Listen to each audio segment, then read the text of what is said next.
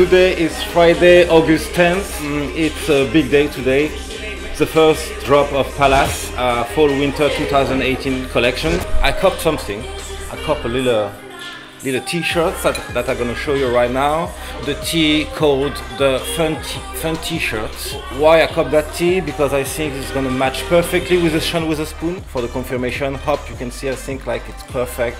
I'm not gonna wear my Sean with a Spoon until maybe 1 year or 2. I don't like to wear the same shoes as everybody, so I prefer to let the trend go. I'm not in a hurry to wear them. I let them sit in my house. They're cool, and when everybody gonna forget about them, boom! I'm gonna drop them, and yes, them is gonna be like a lot of tees, as they used to do for the first drop. A lot of jacket, hoodies, and obviously on the first day they dropped the bags. Usually the small bags are all sold out really quickly. They're nice, but I prefer the colors from last season because they had like 2 colors, orange and camo. I think it's like 38 for the Palace tee and 48 for the Supreme tees. It's not nothing today, you know. Everybody knows we are not taking Palace here. It's not like a brand that they sell here. People who are coming here, it's not like the brand they are looking for. They're looking for Supreme, which is more like since Louis Vuitton, you know, the collaboration with Louis Vuitton, like Supreme is like going up. So no, Palace is like Bape. Here it's like sitting. Oh yeah, that's it. That's first drop, 2018.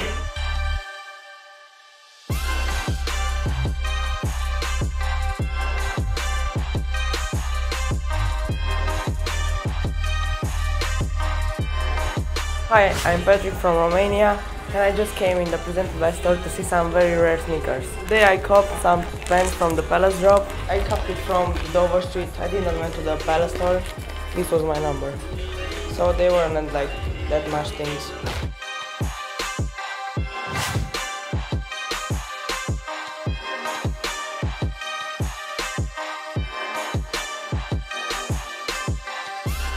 My name is Peter. My name is Pei.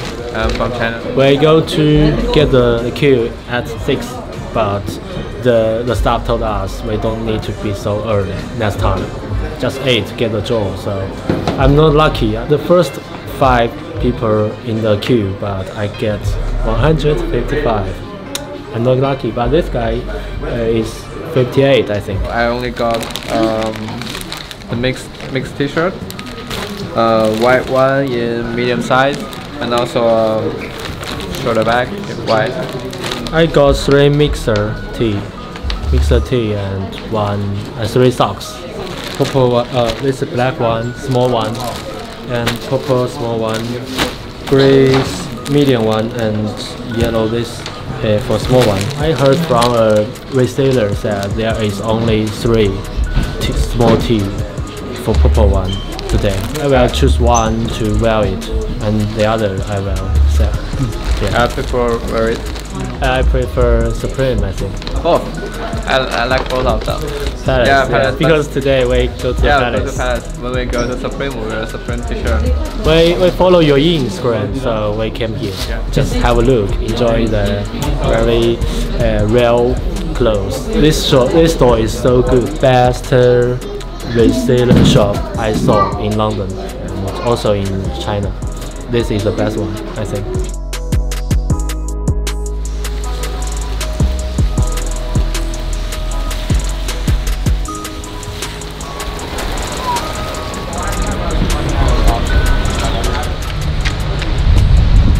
Look at this rain. It wasn't that bad this morning, now it's pouring. If I get soaked, it's game over.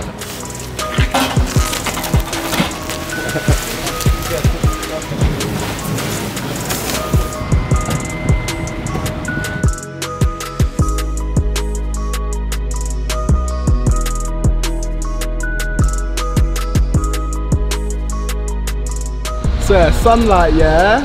Say no more. Quickly before it starts raining again.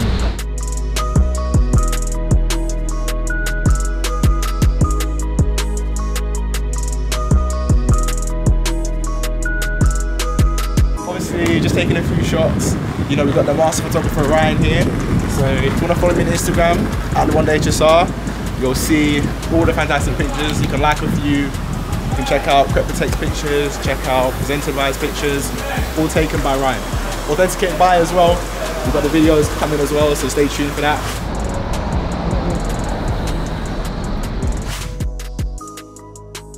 Hello guys, today another crep check. So today is gonna be Jordan 1 Japan edition. So maybe for you it looks like a random Jordan, but I know for some OGs they will notice that the leather is like something else. So what's particular with that Jordan? So as it's called, it's a Japan edition, so dropped only in Japan in 2001. So 2001 is like one of the best here in terms of leather, in terms of retro. So one other particular thing with that shoes, it's like they are numbered. So there is only 3,000 pair in the world, and I've got the number 2,959. The way they crease, like even if they crease, they are back original. That's the beauty of that leather. It's like really crazy. They are like amazing shoes.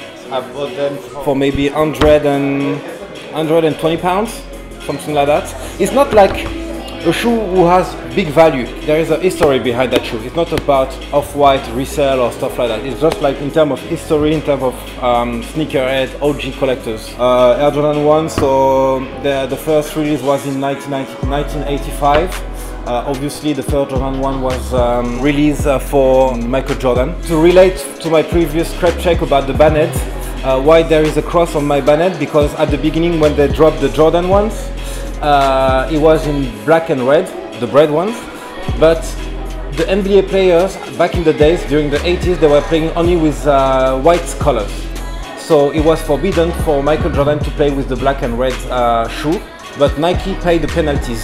So that's why they are like banned, but not really banned, because he was able to play with them as well. So that's the story of Jordan, and then they did like so many releases. So then came the Royal, the blue and black, then the Shadow, the Grey. That's the story of Jordan. I think in my collection I have like maybe 10 pairs of Jordan 1s. I think Jordan 1 is one of the easiest pair to wear. It's not like, in terms of comfort, it's not like the pair that I will recommend, obviously. In terms of shape, history, the fact that there is like a lot of colors, a lot of colorways for the Jordan 1s, is like one of the best Jordans ever.